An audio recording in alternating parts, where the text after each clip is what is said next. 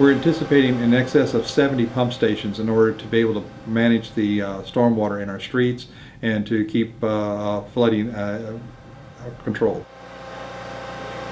A pump station is doing nothing but basically giving us elevation.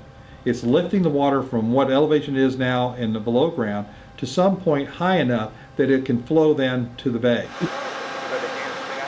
The project itself consists of 3 pump stations. This is pump station number 1 to be completed. Today we're lowering the pumps, and shortly at the end of this month they will be started. Once we turn those on October 1st, those are going to help with the flooding that's taking place out on West Avenue.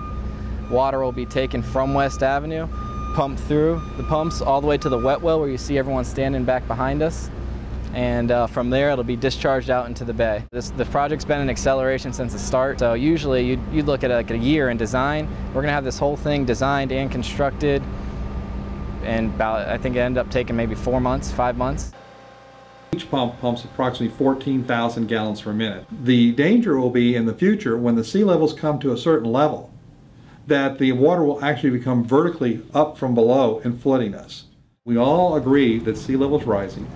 We know it's rising at some rate, and we have a lot of different authorities in the world looking and having different estimates on that. This problem will not be solved by one person.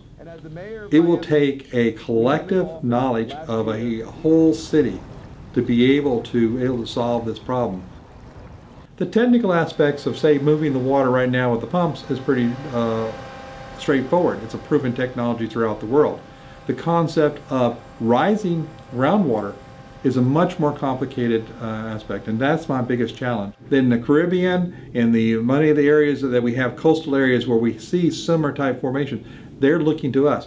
A lot of the coastline of the east coast of the United States is looking at us, and it may vary and change as you go north, but they're also looking at our approach of how do you do this, what do you do first, what do you do next. We're the precursor of what's to come, because we're so low we see it first.